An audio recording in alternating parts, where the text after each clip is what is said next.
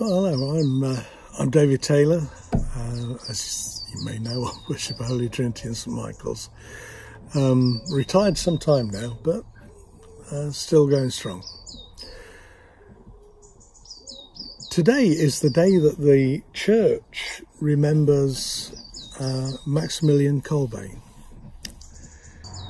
Maximilian Kolbe was born in Poland. He's one of the people who was arrested as an intellectual and taken to Auschwitz in May 1941. And there had been an escape attempt, and 10 prisoners were chosen to forfeit their lives. And Maximilian, who was a priest, stepped forward to take the place of one of them, and was executed. It's quite a sobering thought, and it really does bring into strong relief what can be expected of people who profess to be Christians. Reading this morning is from Acts of the Apostles. It's chapter 2, verse 37 to the end. I'm just starting, in fact, with a bit of verse 36, and it's Peter at the end of one of his really great sermons said this: God has made this Jesus, whom you crucified, both Lord and Messiah.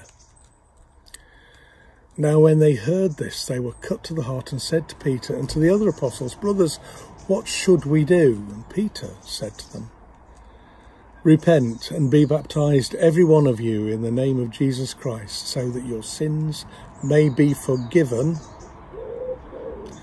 and you will receive the gift of the Holy Spirit. For the promise is for you and for your children and for all who are far away, everyone whom the Lord calls to him. And he testified with many other arguments and exhorted them, saying, Save yourselves from this corrupt generation.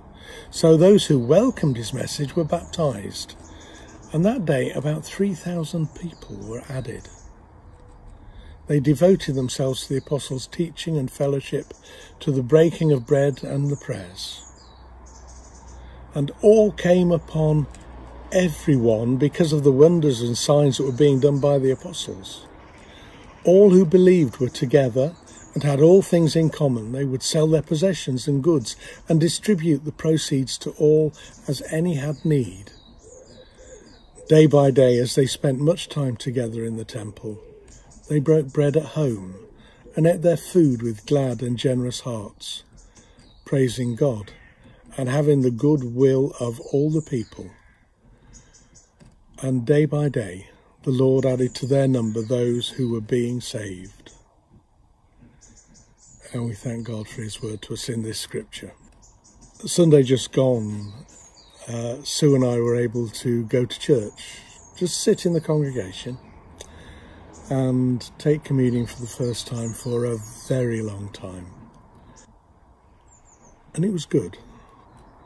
We got used to the routine, as you do. We got used to the routine of not going to church. And I think it will take some effort, to be honest, to get into the routine of going to church again.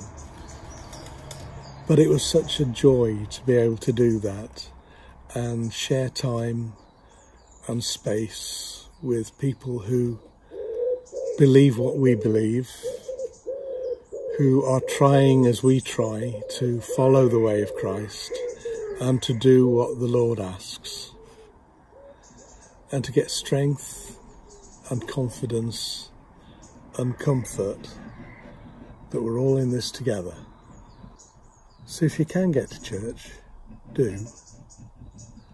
And if you can't, pray for us, pray for yourselves, and make sure that we know that you should be prayed for. We will. Just drop us an email and ask, and we'll pray for you.